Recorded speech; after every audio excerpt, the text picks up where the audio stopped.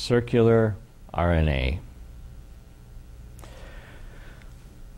This morning we're going to be talking about a popular article because it sets things out fairly well, the research article behind it, and then another article which summarizes research which has been done and try to draw some kind of conclusions from them. The popular article is entitled First in Vivo Function Found for Animal Circular RNA. It's available for free on the web from thescientist.com. And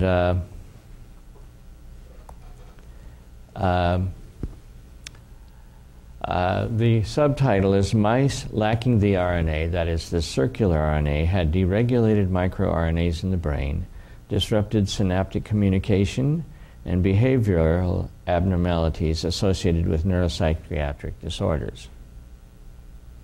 So they were able to show that the lack of this, and as far as they can tell, nothing else, made mice psychotic. Well, at least react like psychotic mice. Circular RNAs have attracted growing attention in recent years, but their function in living organisms has long remained a mystery. Now researchers report that one circular RNA, CDR1AS, regulates microRNA levels in the mammalian brain, and that its removal results in abnormal neuronal activity and behavioral impairments in mice. The findings were published today, August 10, in Science. And it says, see uncovering functions of circular RNAs.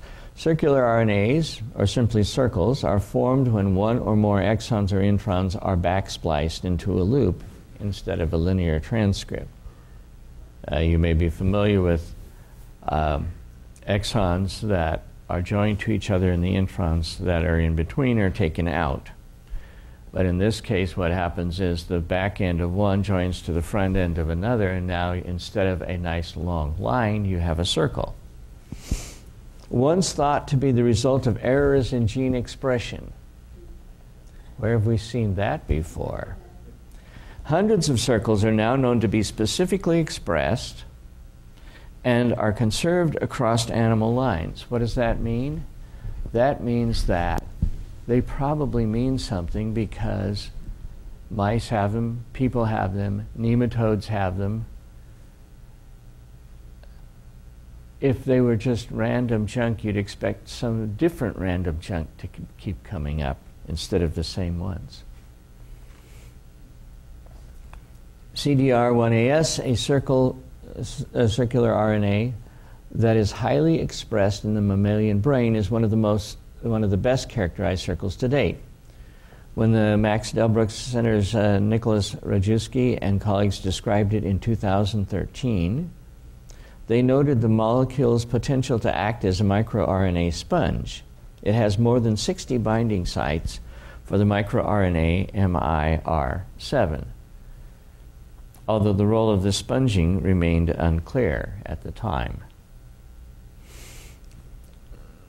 CDR1AS is also unusual in that it is transcribed from the antisense strand of DNA and has no well-expressed linear equivalent, a feature that makes it appealing for loss-of-function assays using DNA editing tools such as CRISPR's Cas9. For those of you who don't know, CRISPR are enzymes that are very highly specific, not just for DNA, but for certain specific sites in DNA, so that you can cut out exactly what you want of a piece of DNA, or cut it at a specified point.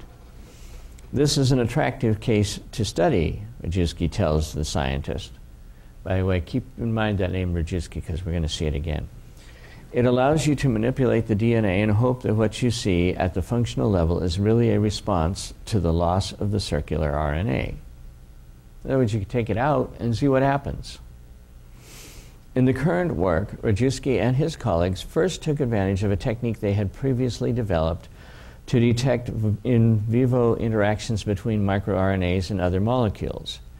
Using mouse and human postmortem brains, the team showed that MIR7, and to a much lesser extent another microRNA, MIR671, both bind to CDR1AS.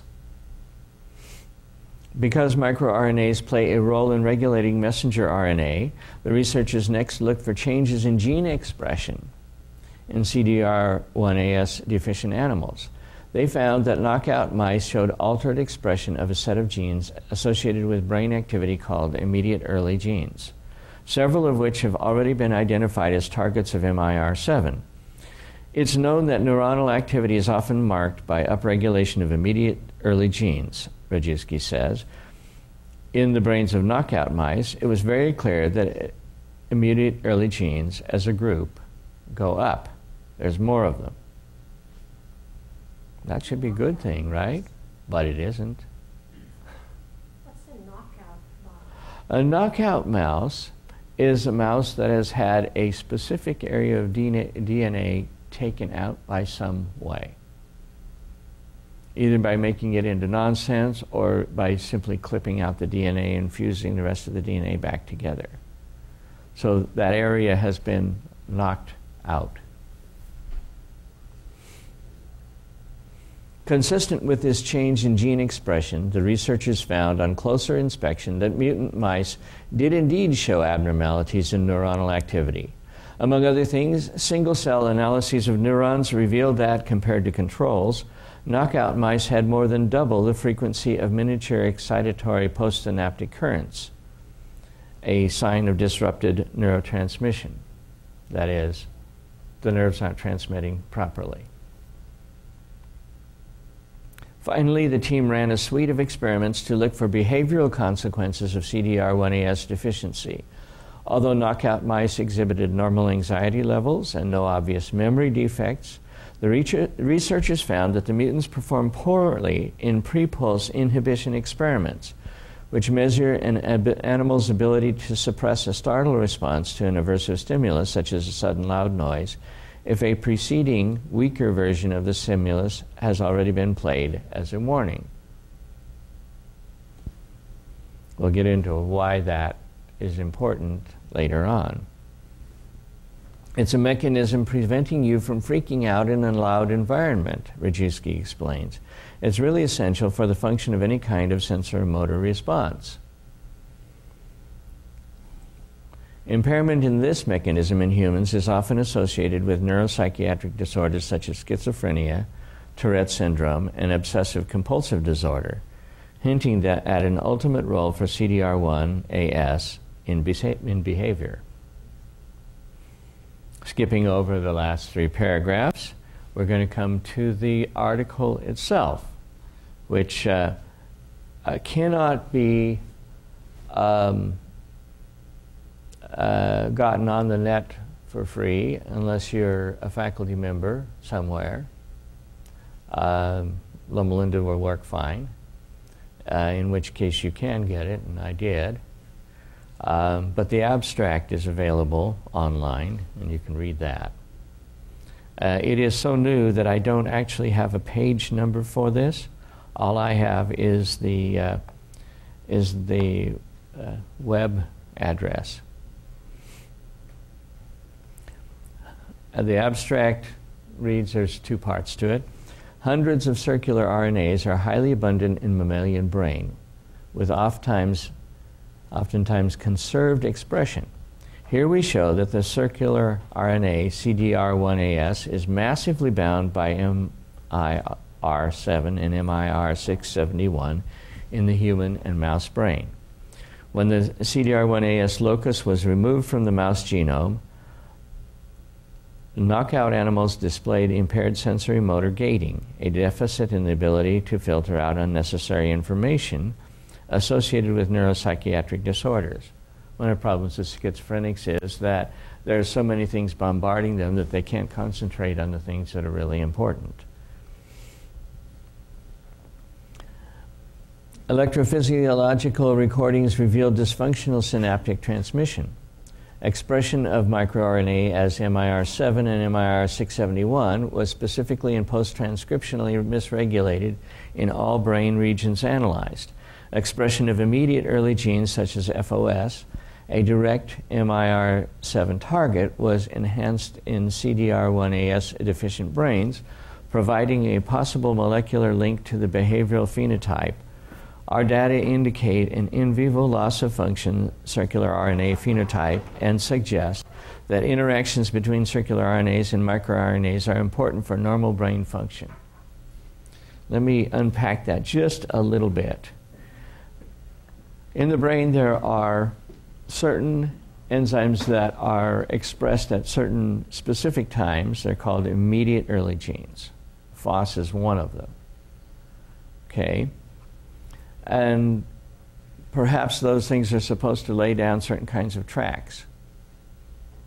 But at a certain point, they should be suppressed. And so what you should see is a spike and then a suppression. How do you do that if you're using just the standard mechanism? Well, you can't, really, because you need a high level and then you need it to come down to a low level. So what you need is something that will allow it to spike the first time, but then suppress it later. So microRNA MIR7 decreases those kinds of genes. Okay? So that allows for the later suppression of them, and that's good. So circular RNA CDR1 increases the levels of microRNA MIR7 and therefore decreases the immediate early genes. So that helps to continue this suppression. Is that really important? Well, actually, yes, because if you lose CDR1AS, then you decrease the level of microRNA 7, and therefore you increase the level of those early genes. And it might not make much difference ordinarily, but if you need to say, oh, I've heard that noise before, forget about it and pay attention to something else. Without that, if the stimulus keeps coming, you keep paying attention to it. And you have a hard time. In the middle of a play, you notice that the walls are painted. What do the walls have to do with the play? Well, nothing. And you really should be able to tune it out, so to speak. But without that continued suppression, which is partially mediated by circular RNA, you can't do that. Or at least you can't do it well enough. Electrophysiological recordings reveal dysfunctional synaptic transmission.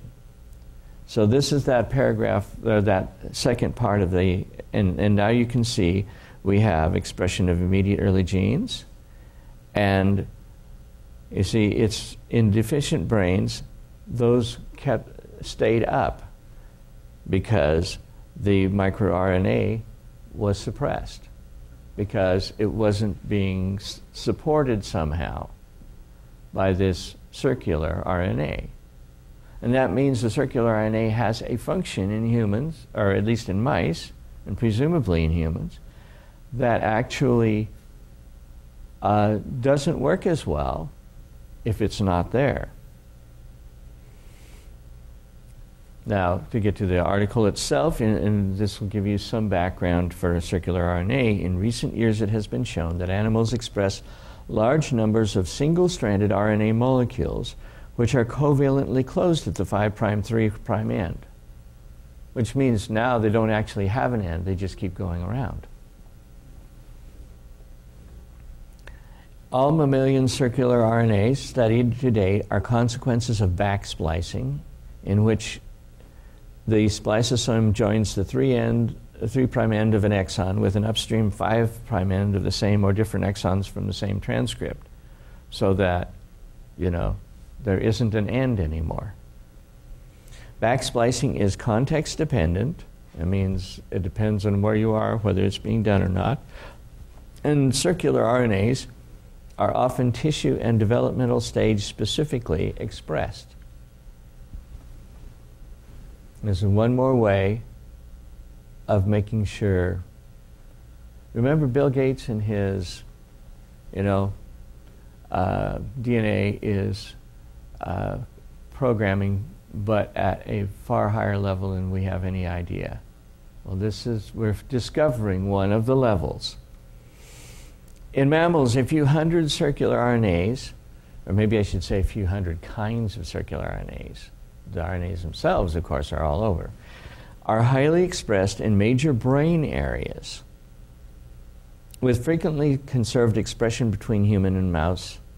In neurons, circular RNAs are expressed in the soma and the neurites and have the overall highest concentration at synaptosomes. Those are the places where the nerves actually transmit information from one nerve cell to another.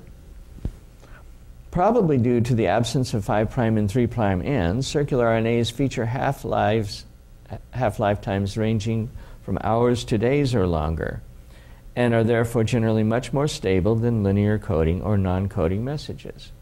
See, the ones that are just sitting around with with 2 ends, the body figures out that doesn't need them anymore and starts chopping them up. Whereas these things, there's no end to start chopping from. Thus, circular RNAs may carry out biological functions that are different compared to other classes of RNAs. However, their normal functions are largely unknown. CDR1AS is a circularized, long, non-coding, LNC if you want to abbreviate it, RNA that is highly abundant in the mammalian brain and expressed at low levels or absent in other tissues and organs, although for some reason there's some in the spleen. Or no, correction, there's not. That's right, it's not in the spleen. It is highly conserved across mammals and not detectable as a linear transcript. Human CDR1AS, now don't ask me why they capitalized, I guess they just forgot, which is mainly located in the cytoplasm, has over 70 binding sites for the microRNA MIR7, which is involved in regulation of a number of genes in the brain. Binding of MIR7 to CDR1 has been shown in cell lines, and consequently CDR1 has been proposed to function as a sponge for MIR7 by reducing the number of freely available MIR7 molecules so they can't get chopped up. The MIR7 binding sites are only partially complementary to MIR7, ensuring that CDR1 is not sliced by AGO2 bound to MIR7 CDR1AS complexes. That is to say, there is an enzyme that goes around looking for RNA that has been doubly joined perfectly. When it finds it, it cuts it up. But this is just a little bit mismatched so that that enzyme isn't triggered. Now, CDR1 also has a binding site for MIR671. This binding site, in contrast to the MIR7, has almost full complementarity to MIR671, and therefore may be used by MIR671 to mediate slicing of CDR1AS, potentially to release its MIR7 cargo. We don't know that. That's just a guess. However, the normal in vivo function of CDR1AS is unknown, or at least it was unknown until the experiment took place. We still don't know all of the function, but we do know a small part of it, or maybe a large part, who knows. Now, the results, okay, points that they're going to be making. 1, CDR1AS binding by MIR7 and MIR671 in the mammalian brain. So it happens. And this is how they know. To identify miRNAs that bind CDR1AS in the mammalian brain, we utilize the recent finding that after RNA protein purification of the miRNA effector AGO via cross-linking and immunoprecipitation, or CLIP for short, the 3' end of the miRNAs can be ligated to the 5' end of their RNA target sites. So you can basically stick the RNA that's kind of together, fully together, and now once they've done that, they can identify it. After sequencing, these so-called chimeras allow unambiguous in vivo detection of microRNA target sites, as well as simultaneously the identification of the individual miRNAs bound to them. So they can find, well, what stuck to what. Using our computational pipeline for chimera detection, we identified and mapped tens of thousands of chimeras in recently published AGO CLIP data. So somebody had gone through and just run the experiment and then published the data, and they don't really understand all of it. But if you pour through the data that they have given you, you can find this stuff. When ranking these transcripts by the number of microRNA 7 chimeras mapping to an individual transcript, the top scoring target of all transcripts in both human and mouse brains was CDR1AS. So they got interested, well, let's find out what it's doing since it's binding all of these things. Only one other microRNA was highly bound to CDR1AS besides the micro 7, and that's microRNA 671. However, in contrast to MIR7, for which we detect many distinct CDR1 binding sites, we detected only one main binding site for MIR671. Strikingly, these binding site architectures are perfectly conserved during mammalian evolution, meaning there must be some function. Otherwise, why would it keep the same exact sequence through evolutionary time? Now, keep in mind that the people who are writing this are saturated in evolutionary theory and believe it implicitly. So they're looking at it and saying, well, if it's still identical from mouse to human, then something must have kept it identical. There must be only one form that works, because if there was multiple forms that worked, well, it would have mutated into one of those multiple forms, indicating that they are linked to the function of CDR1AS. So one, it binds stuff. We can prove that, and they have a bunch of evidence for it. I'm not showing you all the evidence, obviously. We're skimming through the paper. If you're interested, I would say read the paper. Neural expression pattern of, so where is this circular RNA found?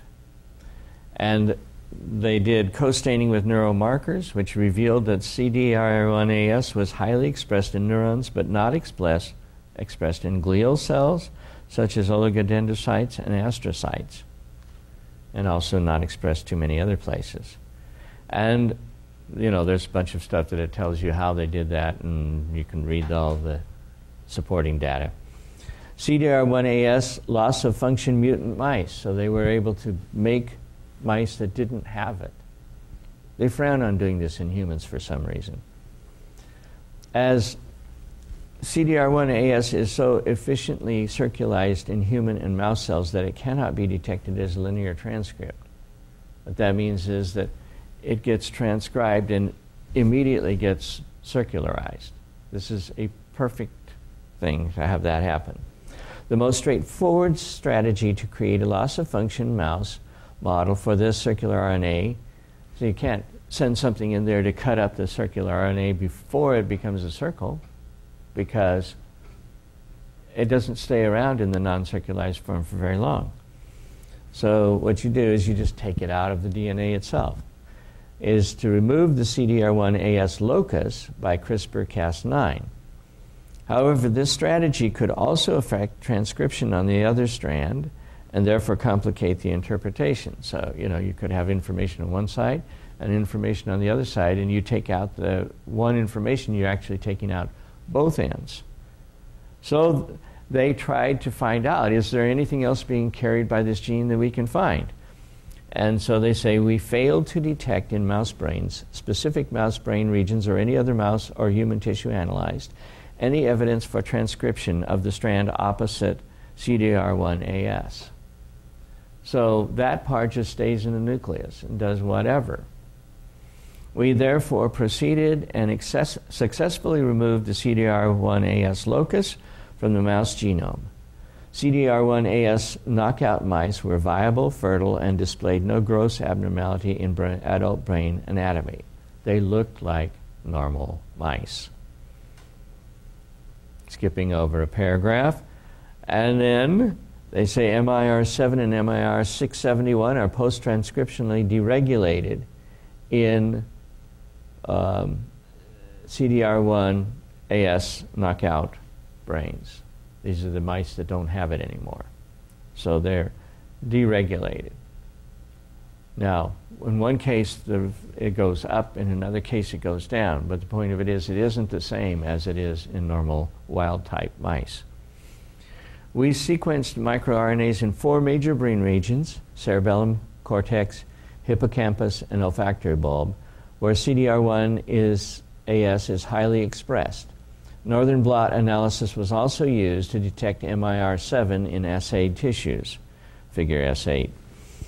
When comparing expression levels from our sequencing data in wild-type and knockout animals, MIR7 was consistently and markedly downregulated, so MIR7 is much lower than usual, and consistent. This downregulation was highly specific. It had that particular MIR7 was down. And moreover, this MIR downregulation was post-transcriptional. It didn't interfere with the transcription of MIR7. It just interfered with what happened to it after it was transcribed. Contrary to MIR7, MIR671-5P expression in knockout animals was upregulated in the cerebellum, cortex, and olfactory bulb.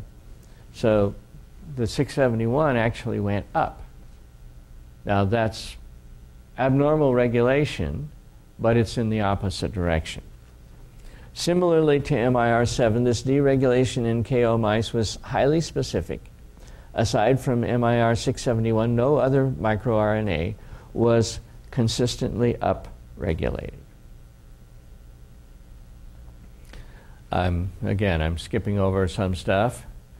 I don't want to lose you in the details, but they're there.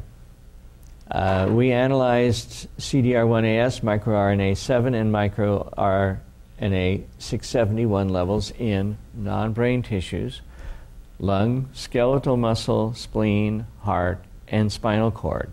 So they didn't just look at the brain, they looked at other tissues.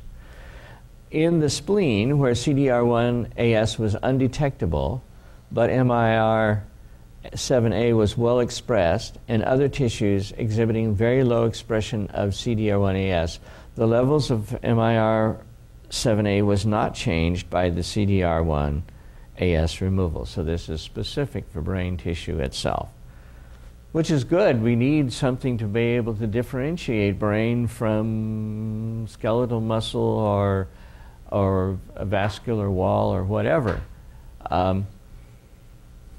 Liver, all those things that are special. And we need something to differentiate liver tissue from gut lining or in other words, we actually need this kind of thing to happen in the human body in order to have all the different tissues coming from the same DNA instructions. The only non-brain tissue with substantially changed MIR7 was spinal cord. Which sounds like brain. Yes, comment here. Just a minute. Spinal cord is the central nervous system. Of course. So So it makes sense that it would happen in the spinal cord and in the brain. Yeah. So, yeah. So this is specific to neural tissue, apparently. Central nervous system tissue. And then they have a section on upregulation of immediate early genes, including MIR targets in CDR1-AS knockout brains. I'm not going to go into the details. There's a whole paragraph on it. It's a big paragraph, and it talks about all that kind of stuff. But the title pretty much gives you the idea that the stuff that microRNA 7 normally suppresses goes up. And there's dysfunction of excitatory synaptic transmission in CDR1-AS knockout mice. That is to say, their nerves don't function quite like they should. They're close, but there's some subtle differences. And so you can believe that maybe it makes an actual difference in what's going on. Again, I'm going to skip over the details themselves. And then, I think this is the final section, neuropsychiatric-like alteration in the behavior of CDR1-AS knockout mice. CDR1-AS knockout mice showed normal social behavior, unaffected anxiety levels, unperturbed locomotor activity in open field tests. They ran around fine. And no significant deficits in recognition memory or exploratory behavior. They were inquisitive like normal mice. Contrary to these assays, a specific problem was noted. Pre-pulse inhibition, or they call it PPI, of the startle response test revealed a significant and strong, between 30 and 50% difference between wild type and CDR1-AS knockout males and females at all 3 pre-pulse intensities. You give a sound, you give a loud sound, and the mice that are normal will go, oh, that's another one of those sounds, and kind of keep wandering around. You give, so normally there's a startle response, the mouse is running around, and the mouse jumps. Okay? Then, you know, if you make a little one and then a big one, they go, oh, that's one of those, and they kind of ignore it. Well, apparently the knockout mice, they jump just as loud after getting warned as they did the first time.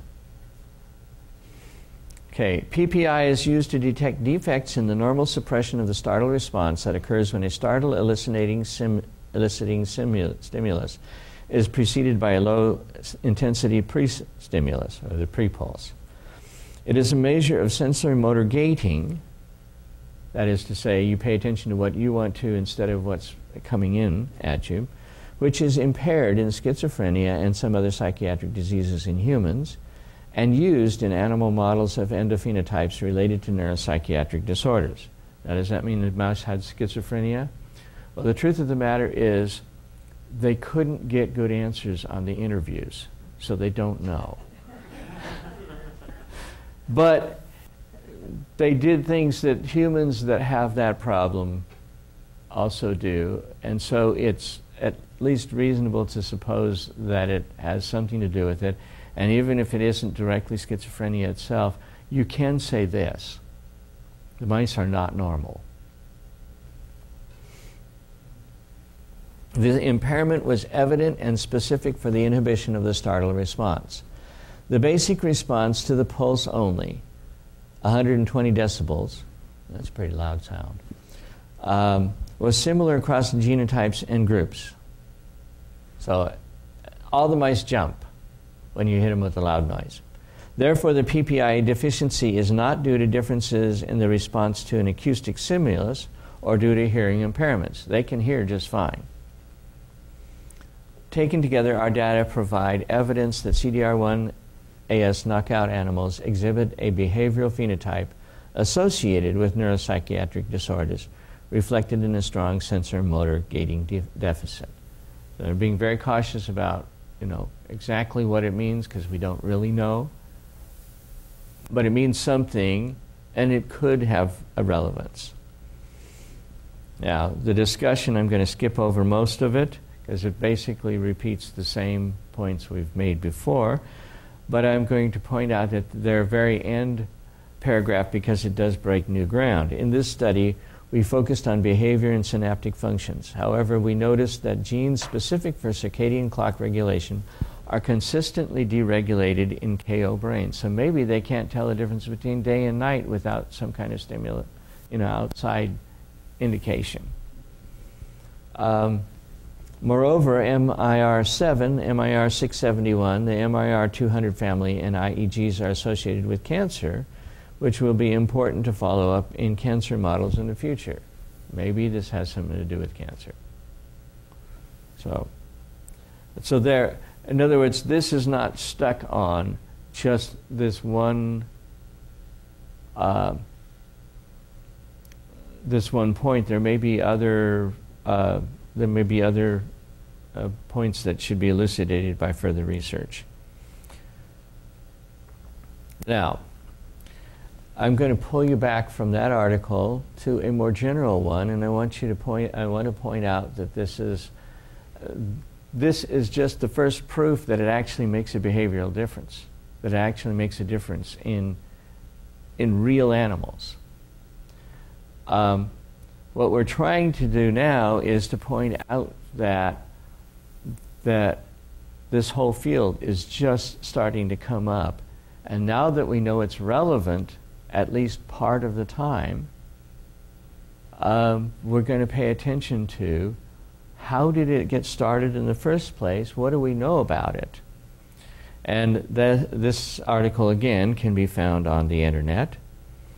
And its subtitle is, "Recent research has revealed many surprises about circular RNAs, from finding that they are translated in vivo to links between their expression and disease." We found out that they even existed to start with. That's a surprise.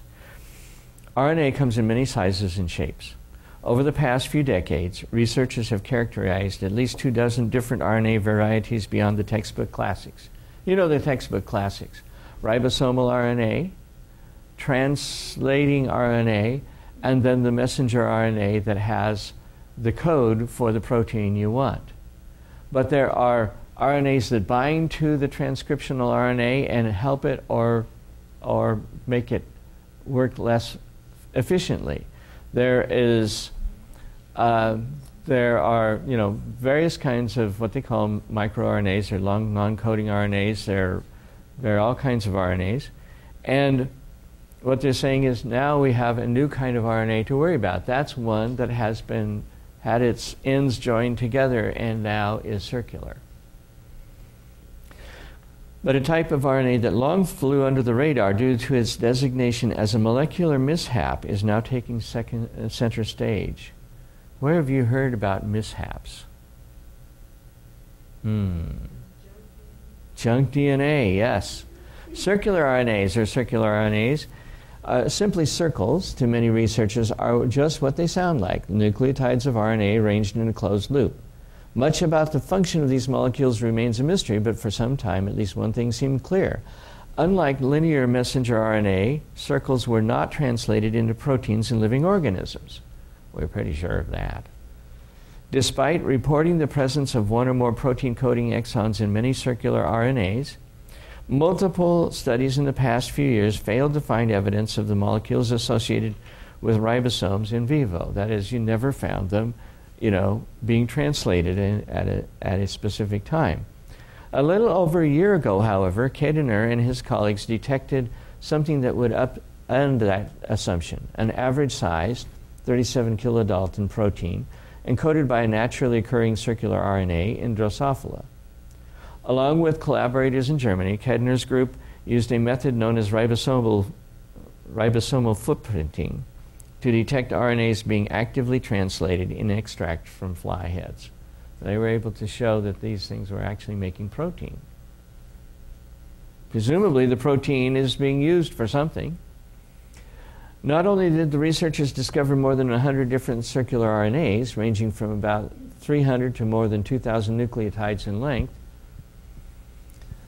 apparently associated with ribosomes in the cells, they also identified a protein that, based on its sequence, could only have been translated from one of these circles, not from a standard linear transcript. I presume that means that it went around once before it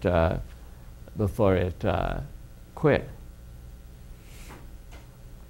Kedner's work was published earlier this year, back-to-back in Molecular Cell, with another group study on human and mouse cells that had simultaneously come to the same conclusion: translation of circular RNAs can and does occur in living cells. So they don't just do what we've seen now, they actually also can translate protein. For now, neither group has any hint of the function of these proteins. They just are made, or of how common circular RNA translation really is, but you can imagine that it has some biological importance, Kedner notes. Notice, that is a design inference, right? It's being made, there must be some reason. When it comes to circular RNAs, though, such paradigm shifts are par for the course. That is, we've learned that we don't know everything. First observed in electron micrographs of eukaryotic cells taken in the 1970s, they were just doing an electron microscope, and oh, what's that? Well, it's actually used in a circle, so it's circular. It's made out of RNA. Who knew? Circular RNAs were for decades considered post-transcriptional mistakes. Junk RNA. Expressed at low levels in the cell, perhaps the results of splicing gone wrong. Generated when, you got all this splicing material, sometimes it grabs the wrong thing and puts it together. Generating when an exon's two ends are covalently joined together instead of two adjacent exons. But all that changed when Julia Salzman and colleagues at Stanford University set out to identify all types of RNA in human cells using an unbiased approach, one that diverged from the standard methods by including RNAs that lacked poly A tails. You see, usually you just find all the ones by assuming they all had poly A tails, and then you reproduce them and you say, well, what do we got? And then you characterize that. But if you've got something that doesn't have a poly RNA tail, it's going to miss that. In 2012, the team discovered thousands of circles using this method. That probably should read thousands of different kinds of circles. What's more, we reported that there were hundreds of circular RNAs that were more abundant than their cognate linear transcripts. That is, there are more circles than there are plain ones. Salzman tells the scientists, I think people were in a bit of disbelief. Well, yeah. Around the same time, other labs were finding additional evidence to contradict the view of circular RNA as merely cellular noise. Within the year, Jack, then at the University of North Carolina School of Medicine, and colleagues reported that at least one of every 8 genes expressed in human fibroblasts gave rise to circular RNAs. Over 10% are circle. We were frankly shocked finding even one circular RNA, Jack recalls. We thought it was a fascinating novelty. The group also found that many circular RNA sequences were highly conserved between humans and mice, meaning from a standard evolutionary point of view that they had to have a function.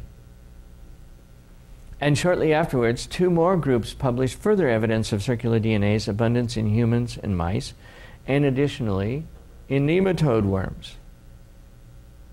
You can find them all over. Now, research on circular RNAs is exploding, and the molecule's biogenesis is gradually becoming clearer. At least 2 proteins, muscle-blind and quaking, have been, apparently the mice that have quaking absent shiver, have been linked to circle formation, which generally occurs when the cell's splicing machinery connects a downstream splice donor to an upstream splice acceptor. Instead of the usual splicing, they splice around in a circle, such as joining an exon's 5' end to its own 3' end or an upstream exon's 3' end in a process known as back splicing. Recently, by the way, when we get done, you will see a drawing of back splicing on the slide background. Recently, several additional mechanisms have been proposed. See making the rounds here. And some circular RNAs contain introns either instead of or in addition to exons. It's not all done with just exons spliced together. Despite a growing appreciation for the abundance and now translation of circular RNAs in eukaryotes, there's still very little understanding of exactly what circular RNAs do. I'm going to skip over some parts in search of a function, so they're trying to find what a function is. Again, remember, this is design. It's there, it's probably doing something, we ought to find out what it is, rather than it's there, it's junk, why even look for a function? Whether or not circular RNAs are translated, it's possible that the vast majority of circles do nothing at all. See? Junk RNA. It's crazy to assume they're doing something just because they're there, says Nicholas Rajewski. Wait a minute. Do you remember that name? That's the guy that co-authored the article that we started with. Talk about eating one's words. An RNA researcher at the Max Nilberg Center for Molecular Medicine in Berlin who collaborated on both molecular cell papers. The null hypothesis is that they're not doing anything. And we accept the null hypothesis until proven otherwise. Well, at least for one, I guess it's been proven otherwise. He added that although thousands of circular RNAs are expressed in various tissues, few are expressed at levels that are likely to be particularly biologically relevant. It's not like there are thousands or millions of circles everywhere and they're all important, he says.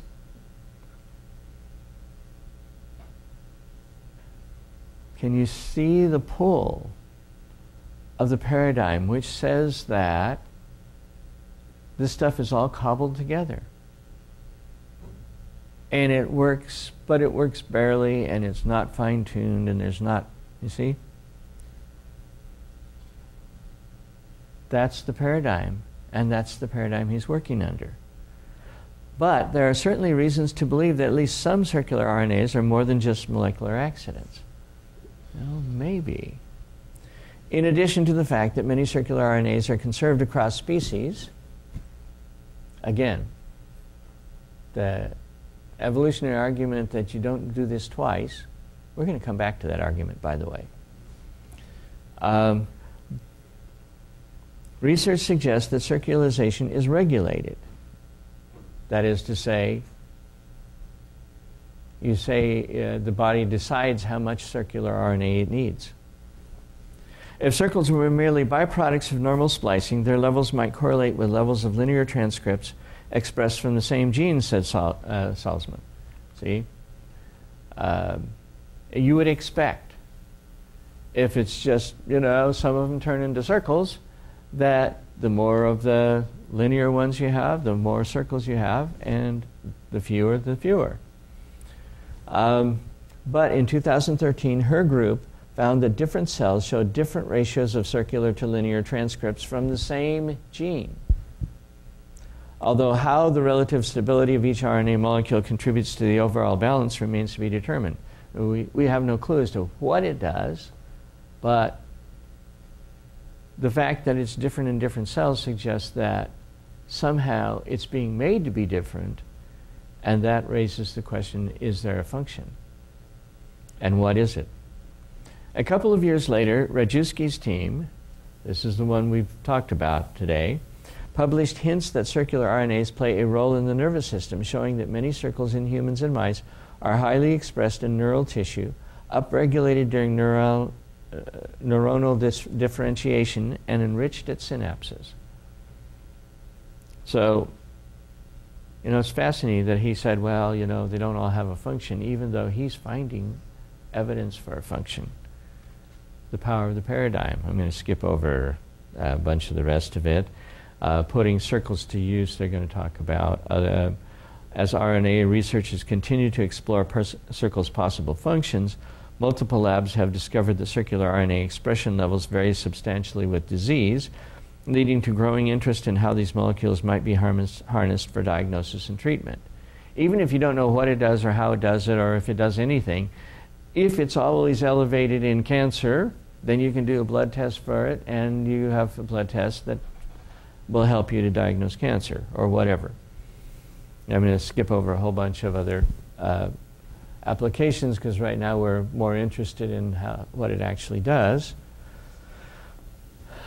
But there's 4 paragraphs that I'm going to read the first and last paragraph of at the end of the article that I think is even more important.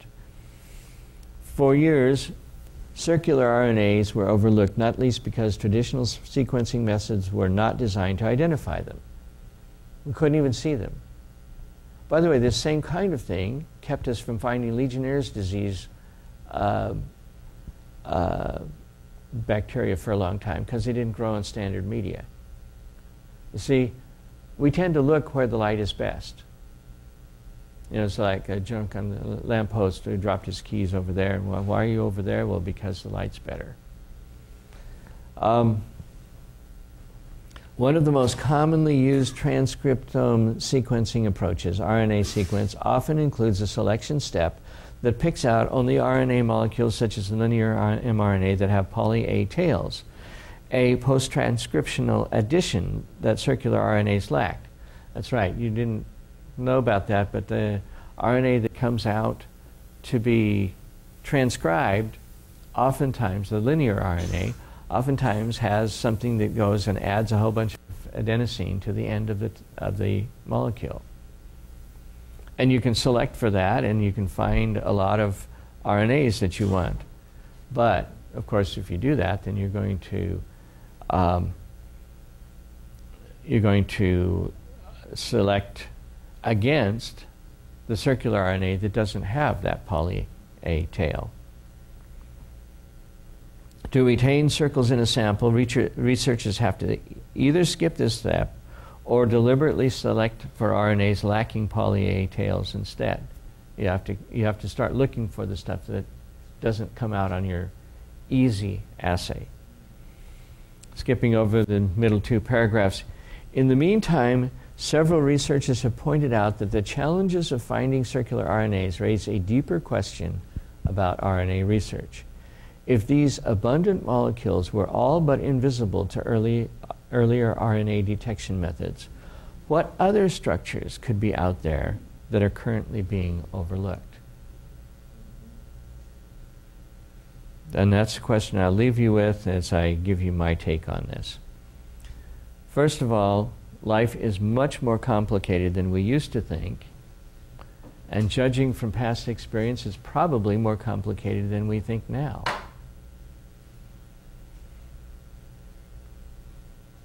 Here is a whole new class of molecule that was thought not to exist, and then thought to exist but to have no function, that seems to have a function at least some of the time, and a subtle, difficult to find but important function at that. In science, we need to be more humble about our state of knowledge. That is point number one. The history of vestigial organs and junk DNA looks like it is about to be repeated. You know, it's there, but it doesn't really do anything, so, you know, it just shows you that evolution happens. Darwinian evolution congenitally predicted and predicts minimal and random function. Design predicts pervasive function. You can see the sides lining up now. Where will you place your bets? And I want to point out that the problem is not scientific. The science underdetermines what the real truth is. We don't know scientifically. The problem here is theological. Do you think that we were designed by somebody, or do you think we couldn't have been designed and therefore we expect to find haphazard stuff? That's the point. Another point is that science consistently searches where the searching is easy. The drunk under the lamppost. Another point is notice the implicit admission that informational sequences are hard to evolve. You see, if they were easy to evolve, the human and mouse or nematode sequences that match could be written off simply as having re-evolved.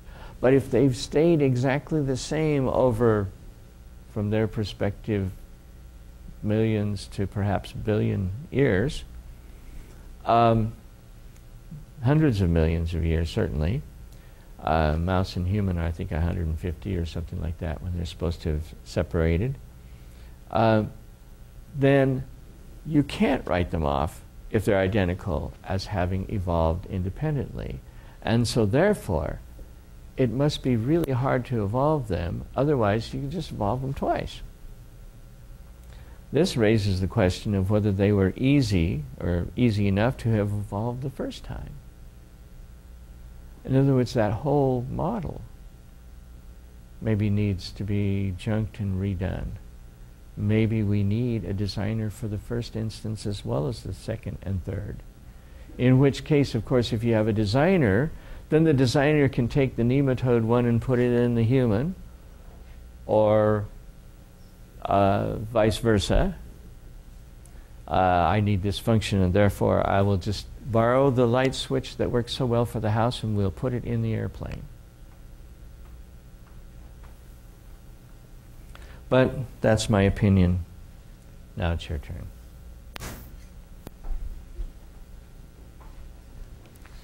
Comment over here. We have our, where's our mic now? Oh. Coming. Let's see which gets there first. You got two of them now. Okay.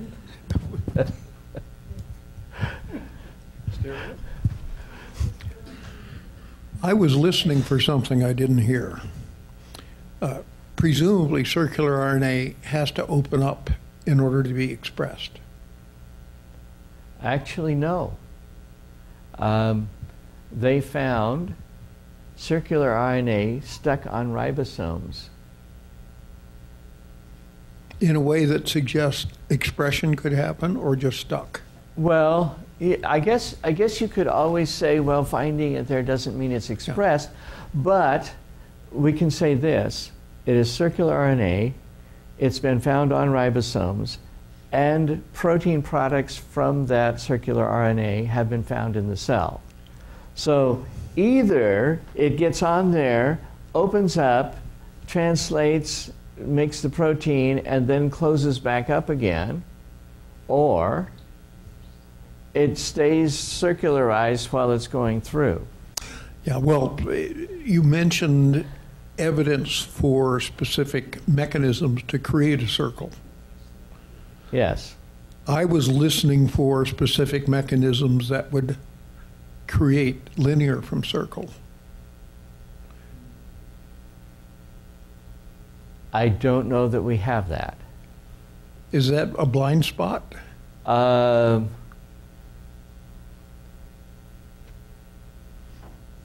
In one way of speaking, yes. I would say it this way: it's an ignorant spot. Your example with the behavioral implications caught me as a neuroscientist, and I was very interested. But wondering if it were in a really important mechanism, there should be regulation for both circularizing and, if it's important, a linearizing.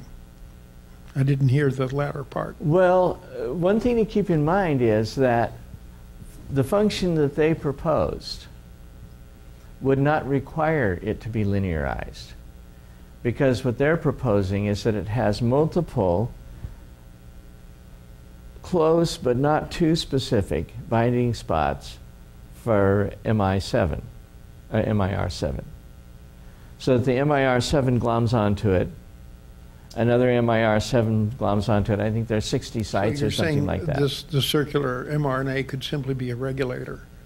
It could, in this particular case, it appears to be a regulator.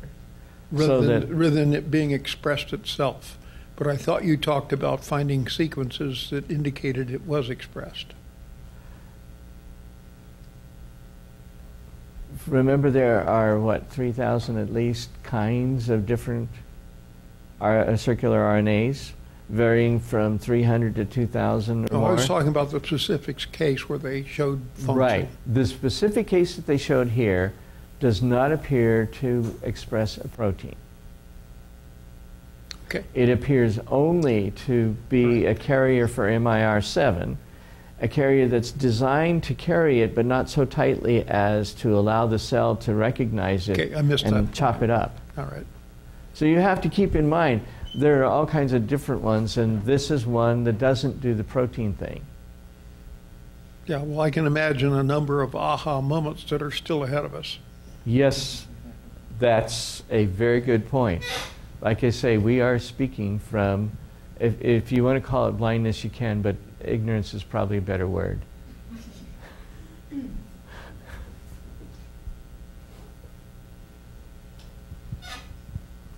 just uneducated observation here. I think I've said this before, that there's a whole universe of waiting to be explored contained within one cell. So, you know, I can understand now how we can spend eternity thinking the thoughts of God, you know, after His thoughts, so that His thoughts can become our thoughts and we can understand a little more of how this universe operates. I agree. There's Isaac Newton said it for all of us. He's like a kid on the shore, fascinated by a seashell when you have the whole ocean in front of you. And we're just beginning to have some glimpse of how big that ocean is. Yes. To mention the obvious, I suppose, it's, you know, the evolution scientists are saying creationism is a science stopper. But you have shown here that probably if there were ID people doing these studies, they would have looked into what those are and not just written them off as anomalies or junk, like these people did. So they appear to be the science stoppers in this case. I think your point is well taken. I would modify it slightly in that a lot of people don't believe what they say. We don't know what they're really thinking. Right. Well, let me explain that to you. Remember that this guy who wrote the article is the same one who was quoted as saying, well, why do we believe that these all have function? And yet, in his funding appeals, in his laboratory stuff, he behaves as if maybe they do have a function and we should be looking for it. It's not the guy himself. The guy actually behaves better than he believes. It is the theory that is blind and a science stopper. Well, they were according to what you've presented, they were not giving it any credence. What they were finding, they weren't doing anything about it. And I think ID people or creationists would have done more about that. They would have more open mind. Well, let me give you an illustration of why I think this is important. I agree with you that I think that an open acknowledgement that it's in there, it must have a reason, let's find out what it is a far better way of approaching things. But you see this in another area where evolution and creation influence theological, in this particular case, ethical concerns. Peter Singer is famous for saying that, what really counts is the brain and the rest of it doesn't matter. And so, when you get old and you don't think so well, why, at a certain point, you're not really any better than a pig or a monkey or whatever, okay? Then his mother gets Alzheimer's disease and suddenly he doesn't behave that way. You see, people really know better than they say they know. And so I think you need to be really, really careful about, I think the theory is defunct. Nobody actually behaves that way. Well, he might have really thought that, though, before his mother got Alzheimer's. It's not just a matter of thinking something that he's not saying. He's changing his mind. That is perhaps. True. Anybody who has recently become a parent realizes how much parenting theory changes when you come to your kid. But what I want to say is, you see, what this illustrates is that the theory is not a good guide to life. And to me, that's a count against the theory.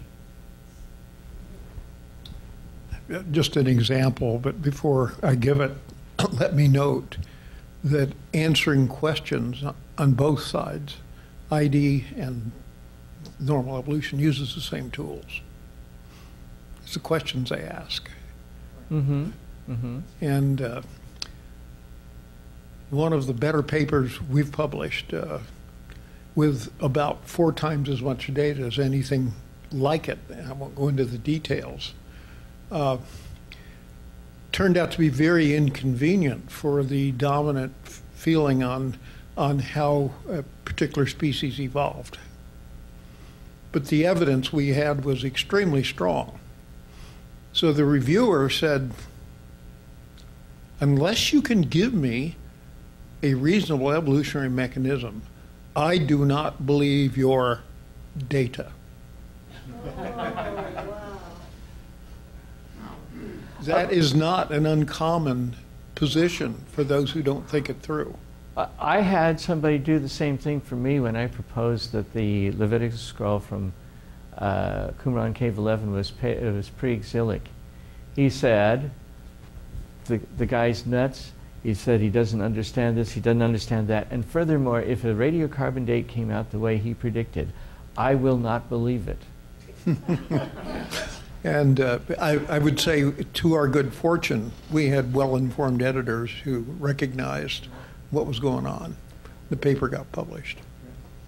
I think that that's a really important point, is that there are what I'm calling theological problems that are interfering with science. Oh, for sure. And it is good when your editor realizes that the theological problems aren't as important as the data themselves. Yeah, that was my first by the way, the same kind of thing has happened in looking for tissue in fossils. Because they're millions of years old, the tissue's long since gone. It can't possibly hang around for that long period of time. Everybody knows this, and so, you know, pay no attention to the dead smell when you break the bone. May I add one point? Our response to the reviewer was, when he challenged that way, I said, well, that's really no challenge. Evolutionary theory is so plastic, I can give you any number of explanations that will make sense evolutionary, but we have no evidence for it.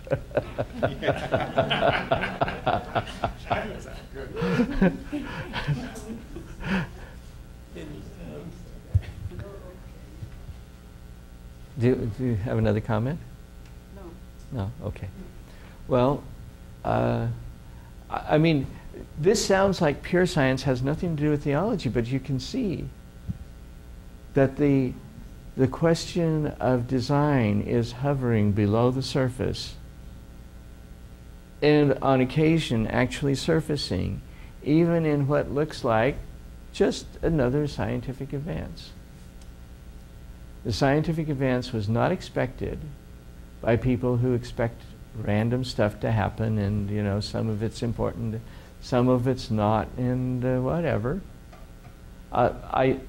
We are finding out about it now. I do think that the question of would we find about it earlier if we had people who were more consciously accepting of a design paradigm had been in the research pool. And it's possible that scientific advance is being retarded by this, don't worry about it, it's all junk anyway. We realize that our understanding of things dictate our minds, and we set policies.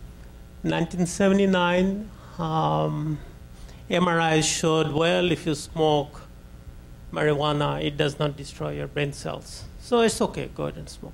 Well, 2 states, Oregon and what's the other one? Colorado. Yeah, you can smoke and do whatever you want to.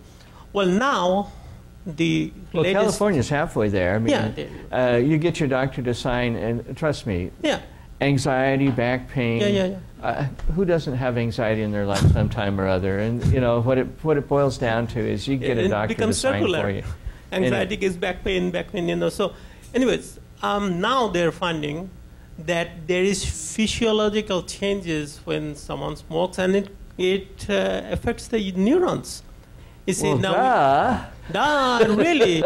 So even though the brain cells are still there, but it's destroying the synapses. I'm so glad you have the axon there and the dendrites. You see, the same way, right? That's where the synaptic changes take place. Changes there take place when someone smokes marijuana, and we know there are so many neurotransmitters in there. So the cell is still there, but the function has changed. What's happening to all these folk who are smoking marijuana? Well, one of the things that I ran into recently, and I haven't pulled it up because I can't think of a really good theological angle to bring it to you, because this isn't really a science class in a sense. It's a question of how science impacts faith.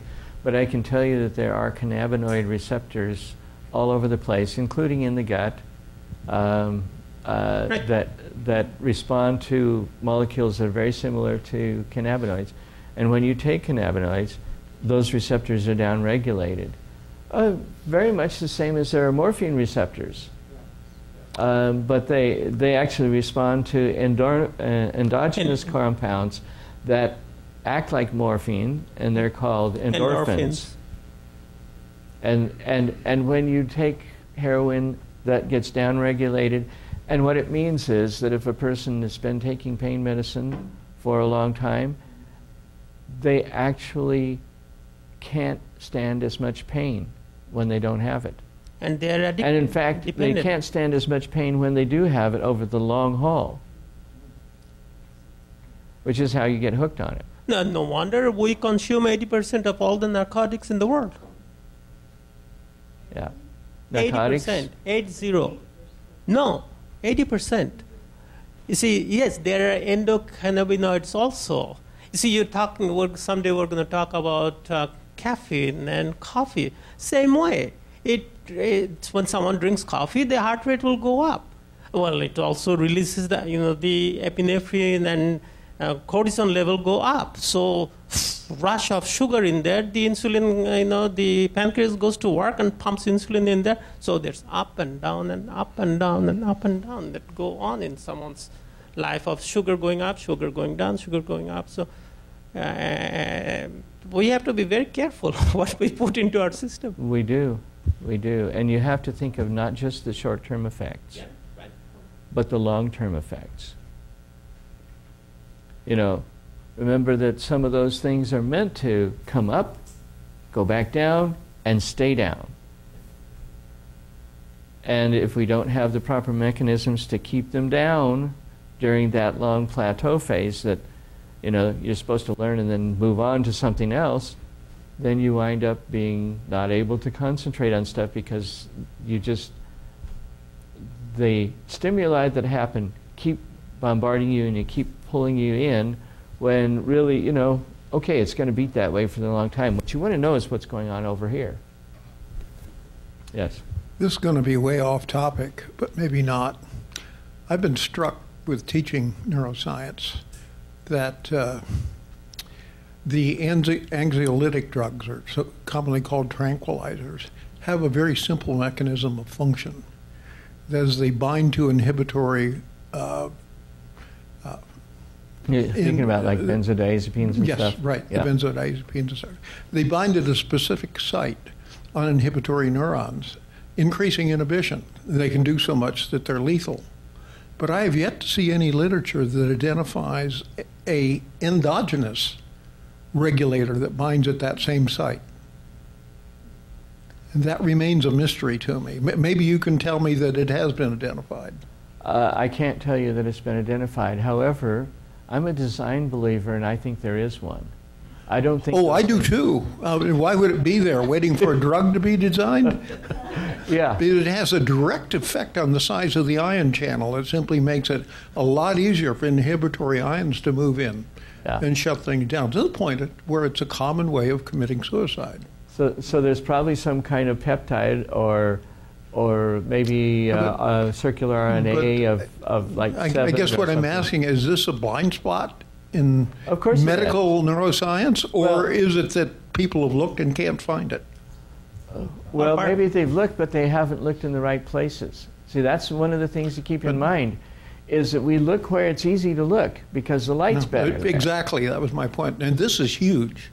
Oh, yeah. This is huge because of the impact of the drug itself. Oh, yeah. Or perhaps there's no money, so we don't want to look into it. See, there's no big name, there's no money, so Well, it's not- yeah, Well- and what part of the problem is that you have to persuade people to part with the money.